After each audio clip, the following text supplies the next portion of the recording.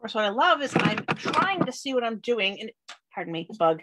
It takes me right out of the group where I want to monitor what I'm doing. So Facebook, please take note. Don't take me out of the group that I'm in so that I can see myself when I'm on, and I don't have to worry about finding later that something happened with the video and it didn't work. So I'm going to put my mirror right next to my camera and we're going to try this. I want to give credit or attribution to Lori Hogg, pretty well-known makeup artist who is thankfully a Mary Kay brand representative and ambassador.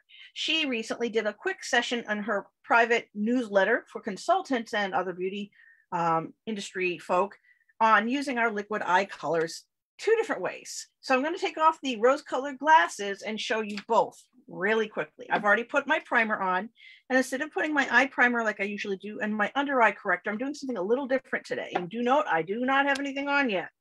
She actually suggests mixing your foundation or CC cream with concealer and putting it on the upper eye area and then the concealer underneath and then blending. So that's what I'm going to do today, which is a little different than what I normally do. I have my liquid product brush, so I'm going to take from the concealer onto the brush and I'm going to apply it.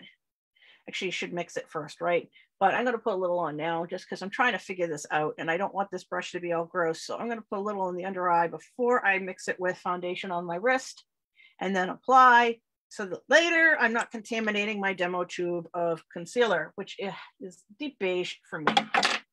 So I'm going to put this on my wrist. You may or may not be able to see me doing this very well. It's just one of those things where I'm just going to smooch some right on the back of my hand, like so.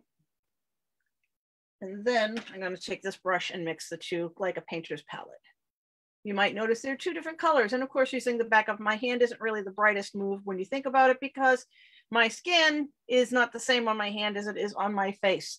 The CC cream, just like our Time Wise foundation, adjusts to your skin tone. Reoxidizes and reacts. So I want it on my skin as fast as possible, not on my hand, because if you think about it, it's going to be the wrong shade. Now I'm going to need a minute to blend this thing out. Let me take out a liquid brush. I think I put too much on, but you know what? We can fix it, because guess what? This stuff is not a tattoo. It comes off. But since I have dark circles, I don't mind. The way I look at it is I probably could stand to use a little blending. So this is a liquid foundation brush, and I'm going to just kind of go through. I don't want to wipe it off. I'm kind of stippling, I'm dabbing. But it does brighten the circles. You got to give the woman credit. She knows what she's talking about. I mean, I already see a difference in the under eye area as well as the overlid area. It's kind of like brightening up that area, but not making it white. It's making it tan. I will draw on my eyebrows in a little more properly later. Grab a little bit more. Put on the under eye area while it's still nice and damp. It hasn't adjusted yet. And blending out. I'll be using the same brush for my CC cream anyway. So it might be partly lighting. Stick that there so I can find it later. And I'm going to continue to use the liquid foundation brush with my light to medium CC cream. I can always put prices in the comments below, but I wanted this video to be just educational so that folks watching it on YouTube who really don't care about the price point and just want to see the technique involved can do so without feeling like I'm like being all schmarmy and salesy. Soon, when I get enough sunlight, because I've actually gone out of the house a few times, I'm going to actually switch to the medium to deep shade, but only after I've gotten a decent tan. So now that my face is all nice and even and not red and ruddy and weird and splotchy, I could go over all those little spots with the concealer. I have had a couple of, what do they call them? Hormonal related zits, maskne, whatever you want to call it. But yeah, they go away real quick. See, gone. So the next thing is to apply the eye color, which is the primary reason we were doing this demo. And let's see here. What she was saying was, on one eye, I'm going to do the more natural look, and the other eye, I'm going to play with Chroma Fusion plus liquid eye color, because that's what basically she was talking about. So I'm going to start with the mineral eye color so I don't forget. And I'm going to start with a very light, creamy matte color. And then I'm going to also add in a kind of shimmery color there. Slightly darker hazelnut down low. And I'll probably put in the crease there a little bit of a chocolate color. just so you have some definition where my fold in my eye is. So I'll be coming back over this in a minute with our liquid eye color. It'll be the probably light beam, and I'll use Pink Starlight on the other eye. So I'm going to now use this, but with a cream brush because I have one set aside. So this thing comes with a doe foot applicator, and I'm literally going to brush off of it and onto my eye. Probably too much. Let's go on here. So I'm going to work it up here where I want shimmery colors. I don't want shimmery colors necessarily down low. But this is this product does not have primer in it like our old cream eye colors did. But I'm using that concealer and foundation as like a primer. And you see how bright that upper eye area is, how nice and shiny it is. It's pretty. It's not like I've glued glitter to my eye, but it's definitely nice. And as I said, it's a way to augment what's already there. And let's see here. I can go back over it with the smudger. I'm gonna put in a little more of a copper color in the inside corner. But there, you know, it's a nice look, and I can finish that with eyeliner and mascara in a few moments. I will definitely do my cheek and brow as well. Now on this side, she had just using the cream eye color with that base of, you know, concealer. And so this is Pink Starlight, so a different color. And again, I'm gonna put this on the whole lid, but I'm gonna blend it out so it's not all concentrated in one area. It's going to be kind of more natural, neutral, but I think it'll look very nice, you know, for a great daytime look, if that's what you're going for. Really brightens up that whole upper eye area, don't you think? So whether you're using just a little bit of concealer and CC cream, or you're also using the, my brain's having a moment, the Chroma Fusion colors with, either way, I think it works out nicely. So I'm going to just fill in my brows where they're a little sparse with little dotted lines. And then I'll comb through that so it doesn't look like I just drew a line on my eyebrow. Because I don't know about you, our eyebrows are kind of lots of little hairs. It's a composite, not a single line. And they're not twins, they're just sisters. So it's okay if they don't match perfectly. I wouldn't expect your eyebrows to be perfectly symmetrical anyway.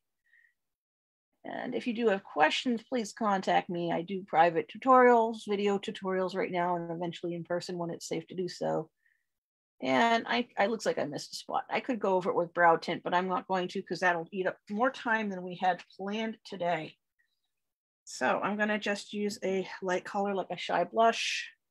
If you blend it out, as she says, you get kind of a watercolored look. I'm not going there, but I just like the idea of having a little bit of blusher on your face to kind of balance out everything. Now it's time for some eyeliner and mascara and lip gloss. So we're going to just draw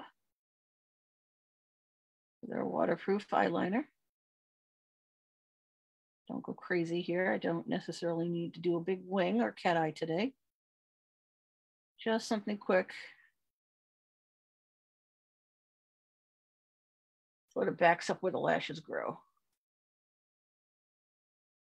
There. Not too heavy duty. And I use a mascara primer, clear, but I find it's helpful keeping the mascara on like it's supposed to. I'm currently exporting our Fanorama, but we have so many to choose from, you really can't go wrong. And let's see here. Just a quick coat. I'm not going to go heavy duty. You could use Lash Intensity, Lash Love, Ultimate, whatever really makes you happiest. We do carry a waterproof. I thought I saw someone comment on social media the other day about waterproof mascaras because they're going to the gym and want to go to the beach and other things. And honestly, if a mascara is designed to be waterproof, it's going to be, you know, harder to take off later. But, you know, you put on like your lower lashes and then leave regular mascara on your upper lashes, because the stuff that's designed to give you volume and definition is not necessarily also going to play nice with the way they have to make it to be waterproof. You know, it sounds so silly, but you know, it's like a wax they're adding to it, a natural wax. And I think that sometimes to get the look you're going for, you need a different kind of mascara, and that means it can't also be waterproof. One mascara cannot be, so like the Lord of the Rings, one ring to bind them. We have no one mascara that does everything, but I think this one does a nice job. Just nice definition, a little bit of volume, but it doesn't feel like I'm putting too much on. And oh, I forgot the translucent powder. I was supposed to put that on. Oops. I do want to finish with the Fancy Nancy lip gloss, which you can't see what I'm doing, so I'll put this up here, you can see it. So I'm going to use a applicator brush because I don't want to contaminate my demo product. Usually we just put it on a tray, but I know to do it this way.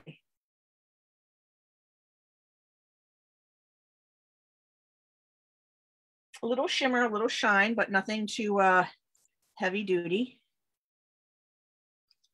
We have a sheer, we have something more opaque, and then we have the non-shimmer lip glosses as well. Yeah, lip glosses as well. It's called Endless Performance, which is important because you need something that's going to last. I think that's all the pieces. I feel like I'm forgetting something, but oh, finishing spray. Ugh.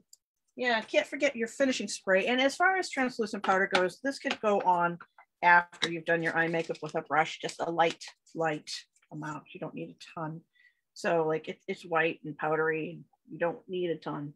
So I'd tap some of that off and just, lock in the color a little bit better. Helps. You don't want to mattify what I went through the trouble of putting shimmer on, but I think what I needed to do was just to set it. And whoop, I lost my headband. And this is the finishing spray. I feel like this is like my go-to for everything. I don't ever go anywhere without finishing spray. Here's my pretty headband. Keep my hair out of my face when I do these demos, and keep the ponytail that I have kind of squished back here from looking really bad when I turn my head sideways. So that's the look. What do you think? And it's still hard for me to find the camera while I'm doing this because the camera's in one spot and my mirror is in the other. So that can sometimes be a little bit of a problem. But I'm hoping you enjoyed that. I tried to keep this short and sweet. It looks like time has run out. I need to stop this, save it so I can post it on my other page as well. And anyone who watches the replay will probably pick up on the fact that I'll edit out any of the extra chatter at the beginning. But thanks for watching. I hope you enjoyed. And remember, if you have any questions, don't hesitate to contact me. Bye.